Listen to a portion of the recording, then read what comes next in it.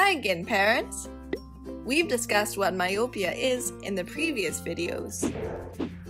Now, we want to talk about eye drops that slow down myopia.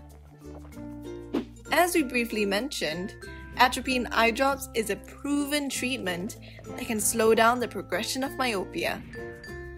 According to a study done by SNEC, a standard course treatment of atropine eye drops reduces the progression of myopia by 50 to 60%.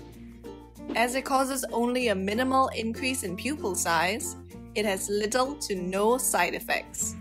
When paired with more outdoor time and eye exercises, the beneficial effects of atropine are increased. Atropine eye drops are easy to use and are commonly available in single-use minims.